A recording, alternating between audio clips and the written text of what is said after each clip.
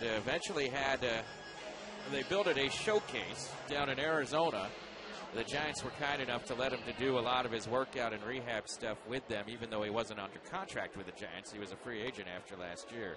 Here's a strike to Powell, 0-1. And he had a showcase out there at one of the Giants minor league fields in Arizona.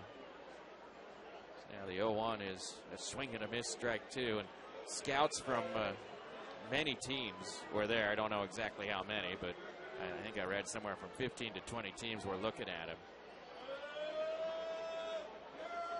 The 0-2 to Powell was low, 1-2. One thing that knocked out some of the teams from the interest list was Lincecum made it clear he wanted to stay a starter. He didn't want to go to the bullpen, not at this point in his career. Now the 1-2 to Powell is swung on and hit foul in the home plate area.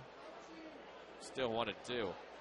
And the Angels have had a lot of injuries this year, and they need starting pitchers, and they've been making some moves, trying to acquire starters, and they were the most interested in Lincecum, and they signed him to a contract for the remainder of this year. 1-2 to Boog. Powell called strike three with an off-speed pitch, and Lincecum is on a roll now. He sets down the side in order at the bottom of the fourth inning. That's his fourth strikeout. Lincecum has retired 8 in a row. We go to the fifth. It is Tacoma 3, Salt Lake 1.